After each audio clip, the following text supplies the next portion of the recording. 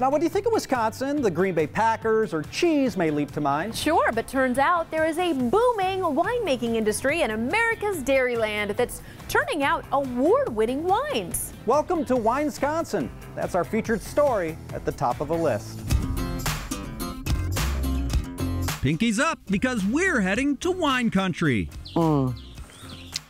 Great Wisconsin characters. Yeah. Yep, he said Wisconsin characters. In Newsy's In Real Life, Winesconsin, national correspondent Cody LaGrow went deep into Dairyland to learn about grape growing and winemaking in America's cheesehead capital. And he's sharing a few things he learned with us.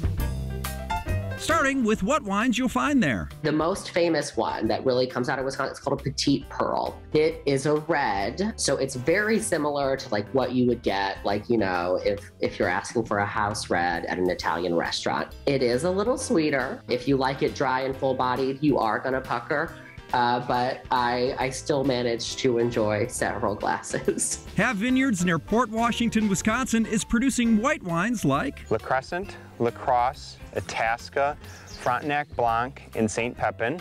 The reds are Marchal Foch, Marquette, Frontenac, Frontenac Gris, which is kind of a blend. So this grape right here is a Frontenac Blanc. It was developed about 10-15 years ago.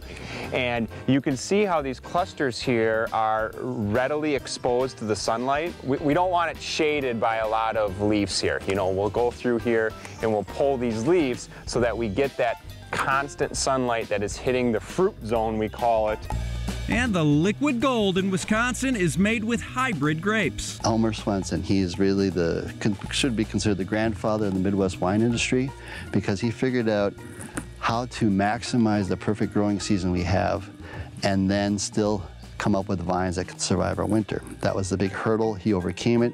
The notion clicked in his head: if I take pollen from these wild grapes and cross them with the varietals that are known worldwide, through many, many attempts, I will come up with a varietal that survives when it's below zero and make world-class wine. In traditional wine-growing regions, they weren't necessarily accepting of something like a hybrid grape because it impacts the taste and the methods to make it. And if you know any wine drinkers or wine enthusiasts, you know they like what they like and they don't want to change it.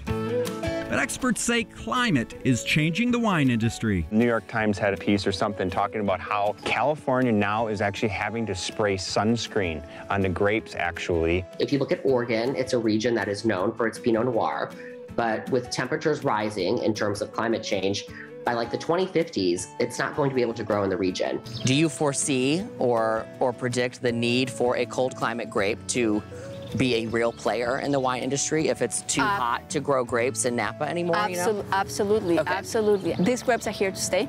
You can watch the entire documentary at Newsy.com. Tap me off, yeah.